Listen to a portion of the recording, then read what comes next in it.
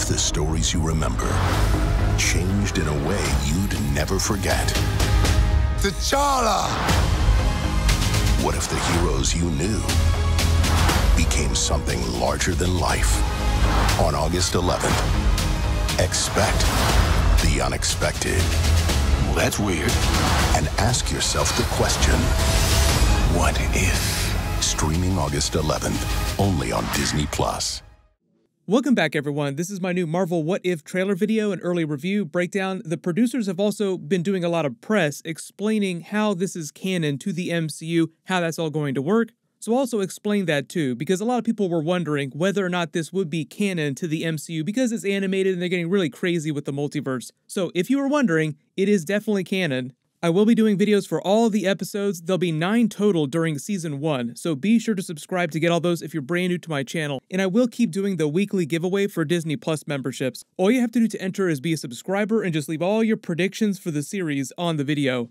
The new trailer footage also shows us a look at the Avengers during the events or before the events of Avengers Infinity War, just because of the costumes that they're wearing. Like Iron Man is wearing his Infinity War costume. The character designs look very much like the characters from Infinity War, like Black Widow has the short blonde hair. So because the costumes are similar, this is probably the Marvel Zombies episode.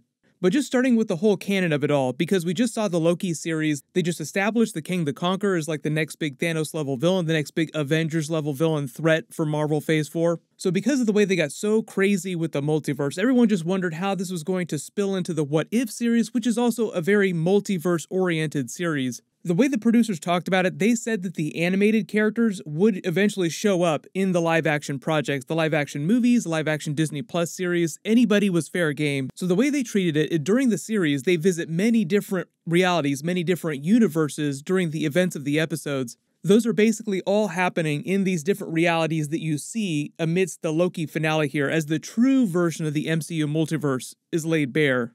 Big hat tip to Sylvie for setting this all off. So the fact that the series is animated doesn't matter. It's still fully canon to the MCU the same way that the live-action movies, Disney Plus series are canon to the MCU. Like everything crosses over with the movies, helps set up future movies. This is just the next step for that. It's a big change from the comics. I think a lot of people were just wondering because the original What If comic book series is just a series of one-offs. They treat it like Elseworlds adventures. The things that happened in the What If stories didn't really affect what was happening in the main comic book universe, the Marvel 616 universe.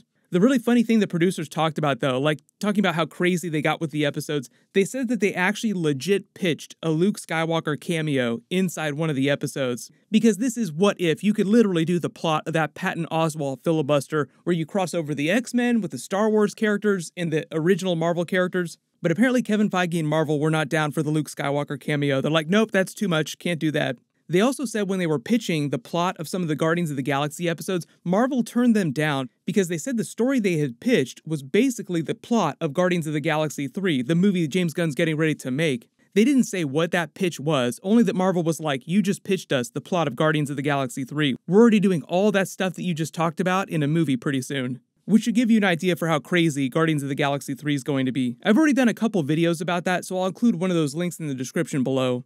The producers also explained that the only thing that they weren't really allowed to do during the What If episodes is they couldn't introduce really huge brand new characters like the X-Men, the Fantastic Four, Doctor Doom, Namor, Wolverine, Deadpool, Galactus, even though we know all those characters are going to show up in the Marvel movies eventually. All the characters, at least during What If Season 1, had to be alternate versions of ones that we've either already seen as main characters in the movies, or they were side characters, or they were mentioned or canonized in the MCU in some way. Like Howard the Duck is a really good example. Really just an Easter egg, background character, just small cameo scenes in the first couple Guardians of the Galaxy movies, so he's not really a new character. They did screen the first 3 episodes early. They're each around 30 minutes long, a little bit longer than the WandaVision episodes, if you were wondering. But that half-hour runtime also includes the credits. Episode 1 is What If Peggy Carter became Captain America instead of Steve Rogers, because Steve Rogers gets injured before they can administer the super soldier serum treatment, so Peggy Carter steps in. Then they give skinny Steve Rogers what they're calling the Hydra Stomper Howard Stark Iron Man suit. Even though it should have been called the Hydra Buster, I do understand the logic, like it was Tony Stark who eventually came up with the Buster naming conventions for all of his armors, so Howard Stark wouldn't have thought to name something like that back during World War II.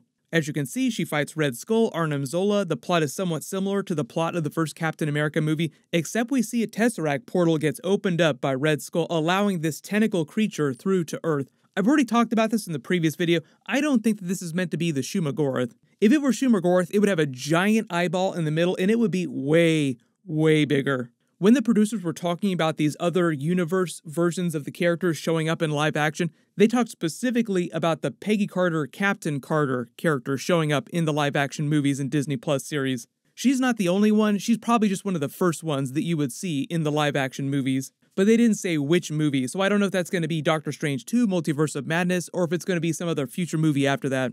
Episode 2 is what if Black Panther became Star-Lord instead of Peter Quill? What if T'Challa was really the son of Ego the Living Planet instead of King T'Chaka? As you've seen from the trailer footage, Yondu comes to Wakanda to pick him up as a child instead of Peter Quill, and the plot loosely follows the Guardians of the Galaxy movie plot. The whole reason why Yondu came to Earth in the first place to pick them up was because he was on a mission. Ego hired him to return all of his children from all over the universe. When he was doing that giant 3D PowerPoint presentation of the weird orgies that he had all over the universe creating all those children, he basically hired Yondu to go bring those children back so that he could see if they would be compatible for his mission that he was trying to take over the universe. That was what all the skeletons were that Gamora and Nebula found, like all these failed experiments, like none of the other children were compatible. That's also why Yondu got kicked out of that original Guardians of the Galaxy squad with Sylvester Stallone's Starhawk. Their team was based on the OG Guardians 3000 team from way back earlier in Marvel Comics history. That predated the modern incarnation of the team, the one that they based the first MCU Guardians movie on. But during the events of the first Guardians movie, they explained Yondu got sick of trafficking children for Ego, and then when he came to get Peter Quill, and obviously now when he comes to get T'Challa, he decided not to take them back, and he raises them like a surrogate father. So that's what we're seeing happen with Black Panther here.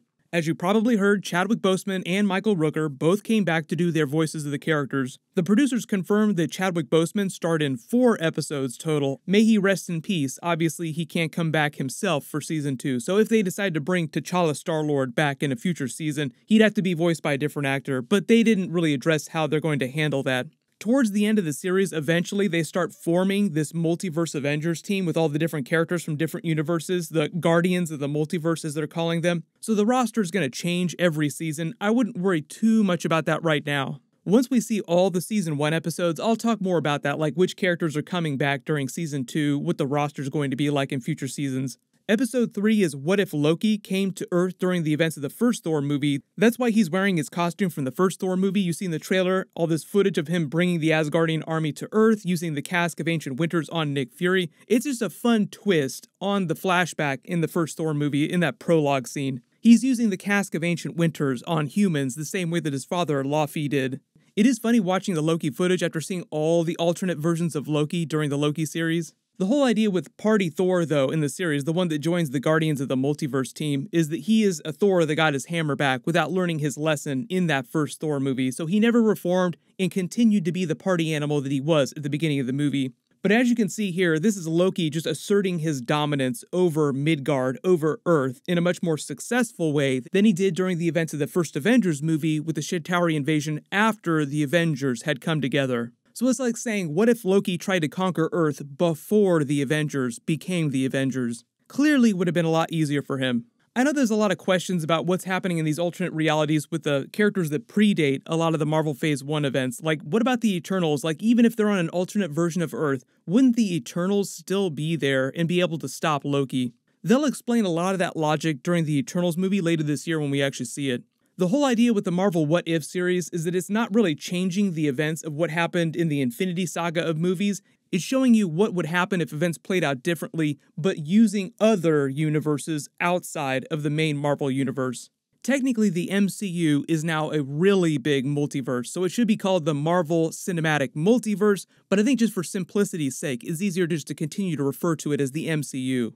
I know during Loki Episode 1, there was that 616 Easter egg. They were basically saying that the original Infinity Saga version of Loki that died during Infinity War was Loki 616. But if you've been following all the MCU movies so far, they've been saying that the MCU is in a different universe. The whole idea is that the main Marvel comic book universe is still the 616 universe. I think they're just calling Loki 616 as a subtle wink on that, saying that he's the original main version of Loki. but they're not calling this universe the MCU, the 616 universe. You may have also seen that Clark Gregg is coming back to do the voice of Coulson. He's just coming back because some of the episodes will cover the events of the early Marvel Phase 1 movies that featured Coulson before he was killed by Loki during the first Avengers movie. It's not the older version of Coulson coming back after the events of Agents of S.H.I.E.L.D. Overall, the series is amazing. If you liked how crazy they got with the Loki series, this obviously takes that way further. I'll be doing weekly episode videos just like I did for the Loki series for all the other Marvel Disney Plus series. All those episodes will post every Wednesday. It'll be the exact same schedule of my videos for the Loki series. But if you have any big questions about the What If series, just write them below in the comments and I'll add them to my future videos. There'll be a couple more trailers probably before episode 1 drops, so it's going to be a lot of fun just seeing how crazy they get with the multiverse episodes.